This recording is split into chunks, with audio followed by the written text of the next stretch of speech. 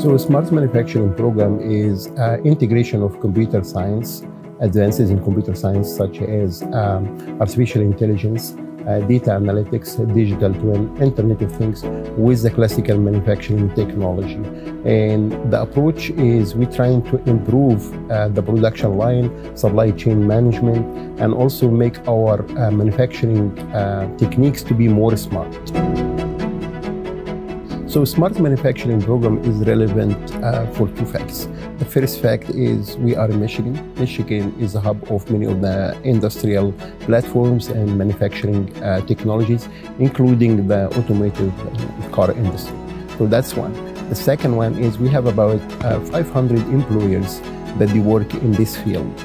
Which means if those industry and manufacturing platforms would like to upskill their own employers, so they have to send back this employer back to the university in order to upskill their own skills to meet the requirements for Industry 4.0. So a smart manufacturing program will be housed in the College of Innovation and Technology.